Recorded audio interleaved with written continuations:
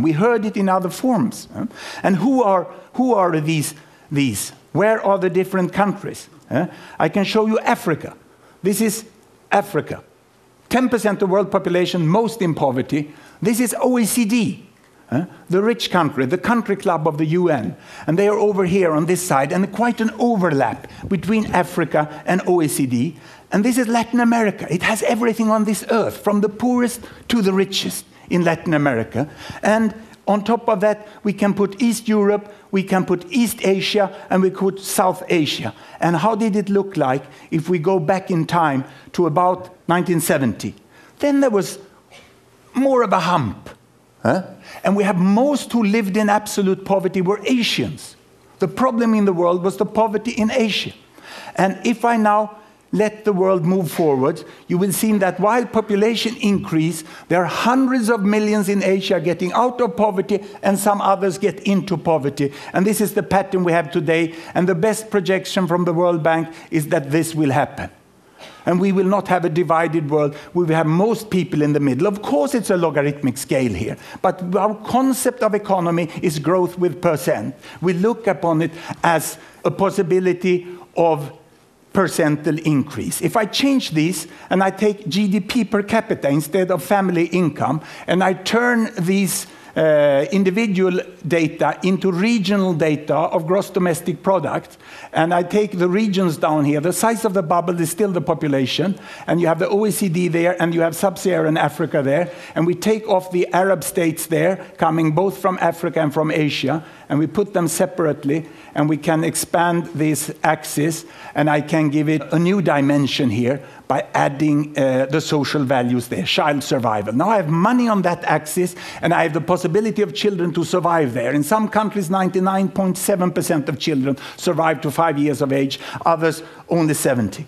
And here it seems that there is a gap between OECD, Latin America, East Europe, East Asia, Arab states, South Asia, and Sub-Saharan Africa. The linearity is very strong between child survival and money. But let me split Sub-Saharan Africa. Health is there, and better health is up there. I can go here, and I can split Sub-Saharan Africa into its countries. And when it bursts, the size of each country bubble is the size of the population. Sierra Leone down there, Mauritius up there. Mauritius was the first country to get away with trade barriers, and they could sell their sugar, they could sell their textiles on equal terms as the people in Europe and North America. There's a huge difference between Africa, and Ghana is here in the middle. In Sierra Leone, humanitarian aid. Here in Uganda, development aid. Here, time to invest. There you can go for holiday. It's a tremendous variation within Africa, which we very often make that it's equal everything. I can split South Asia here. India is the big bubble in the middle, but huge difference between Afghanistan and Sri Lanka. And I can split Arab states. How are they? Same climate, same culture, same religion, huge difference. Even between neighbors. Yemen, civil war, United Arab Emirates money, which was quite equally and well used. Not as the myth is. And that includes all the children of the foreign workers who are in the country. Data is often better than you think. Many people say that data is bad. There is an uncertainty margin. But we can see the difference here, Cambodia, Singapore. The differences are much bigger than the weakness of the data. East Europe, Soviet economy for a long time, but they come out after 10 years very, very differently. And there is Latin America.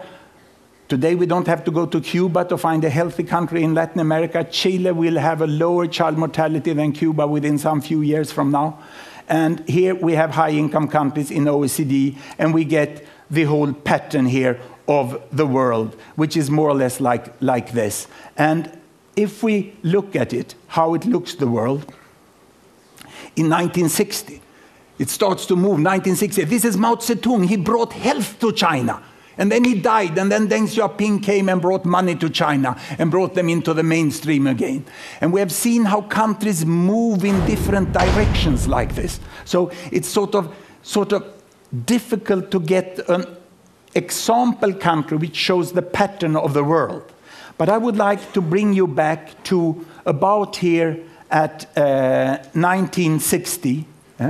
And I would like to compare South Korea, which is this one, with Brazil, which is this one. The label went away for me here. And I would like to compare Uganda, which is there. And I can run it forward like this.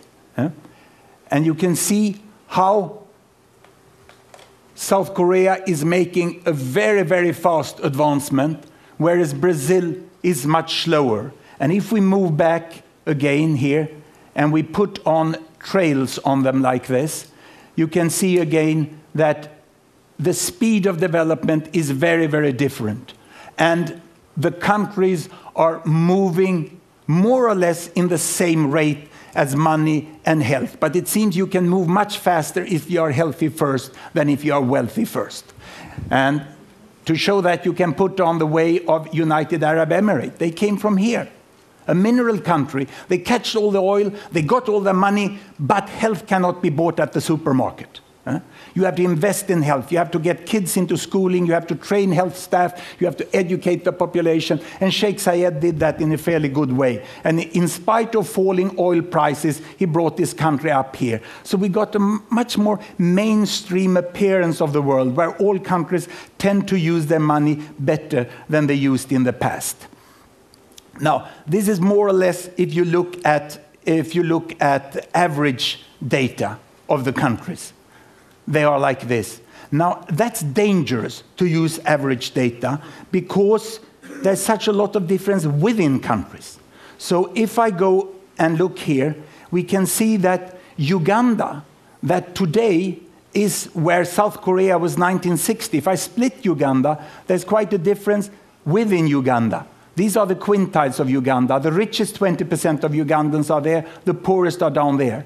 If I split South Africa, it's like this. And if I go down and look at Niger, where there was such a terrible famine, lastly, it's like this. The 20% poorest of Niger is out here, and the 20% richest of South Africa is there, and yet we tend to discuss on what solutions there should be in Africa. Everything in this world exists in Africa. And you can't discuss universal access to HIV for that quintile up here with the same strategy as down here. The improvement of the world must be highly contextualized. And it's not relevant to have it on regional level. We must be much more detailed. We find that students get very excited when they can use this. And even more policy